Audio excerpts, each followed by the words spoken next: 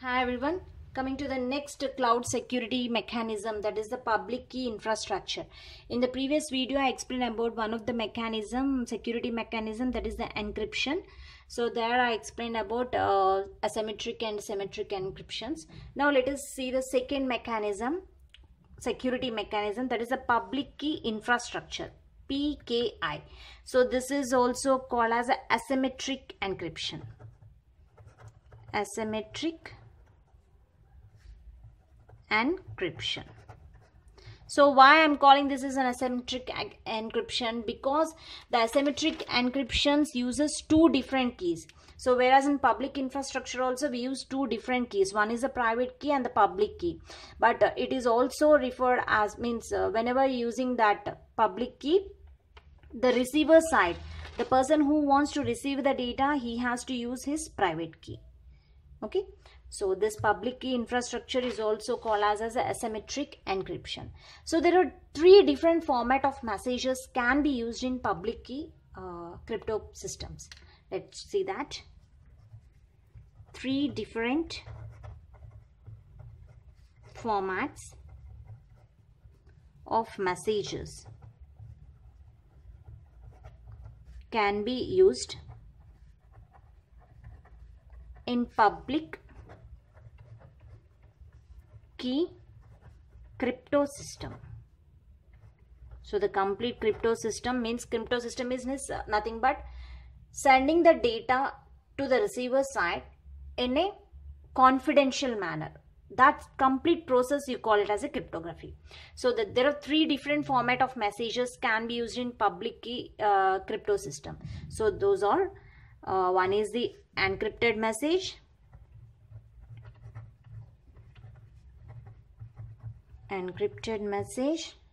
next is a signed message,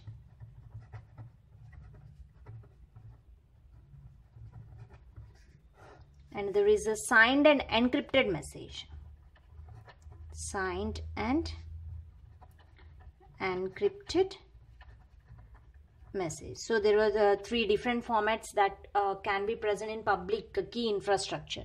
So here an infrastructure must be set up to allow them with not fully trusted because they are accessible via unsecured network internet. Okay, so they are not fully trusted. Let's see the different public key infrastructure entities. So there are different types of entities will be there. Let's see that.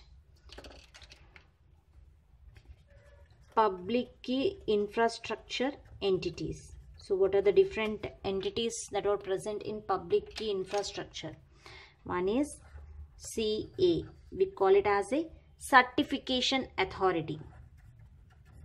Certification authority. So this is one type of entity for public key infrastructure. And RA is nothing but registration authority. Registration authority. Next, subscriber. Next is the relying party.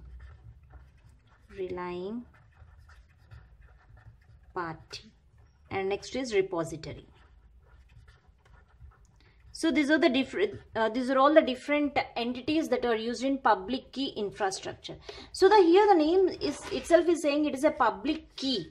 The public key infrastructure. If you want to make the data as visible to the public, you need to follow some entities, some instructions, okay, some certifications. So if the certifications are there, so that the public can believe what the data that is present in the internet.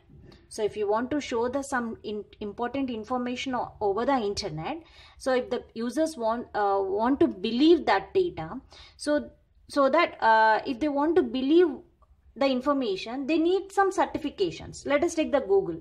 The Google is showing whatever the information you want. So you will believe on that matter, whatever the Google is showing to you.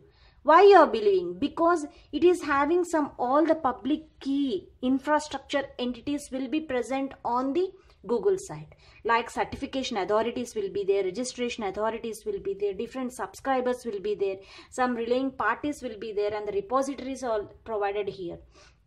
So that site is having complete public key infrastructure entities will be present on that particular site. So everyone is believing on that Google. Okay, so if you want to show any information on to the public, you need to follow some certifications to your data. So the certification authority, registration authority, subscriber, relaying party, and repository. So let me show you this in pictorial representation. The public key infrastructure basic entities and operations. Public key infrastructure basic entities and operations. Let's take here a subject is there. So this subject is going to request a certificate. What type of certificate it is requesting? Okay, registration authority. Okay, request a certificate. Like registration authority certification is requesting. After that it is requesting CA. CA is a certification authority. So requesting a certification authority. So whenever your subject is having the registration authority and the certification authority, then it issues the certificates. Issues the certificate. So then your product, the subject is having the certificate. And that certificate will be placed publicly so that the relaying party will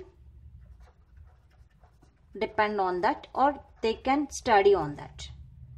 Okay.